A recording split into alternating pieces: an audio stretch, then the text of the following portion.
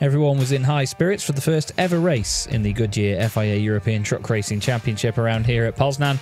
And with the grid walk underway, the fans were able to get up close and personal as well and see the machines, including our new pace truck Iveco Daily, with Frank the Tank, our loyal pace truck driver, at the wheel.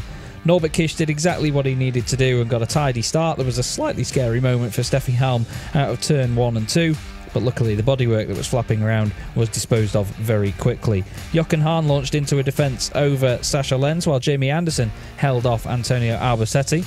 They kept our marshals hard at work, but thank you again to all the marshals for being here.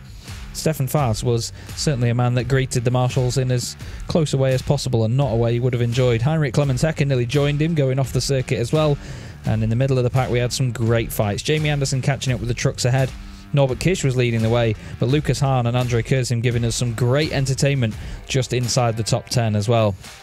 Sasha Lenz looked certain to take second place by the end of the race, but Jochen Hahn held on well enough, and so too did Norbert Kish, taking the overall victory, his 7th of the 2023 campaign. And another podium, of course, for Jochen Hahn and Sasha Lenz as well.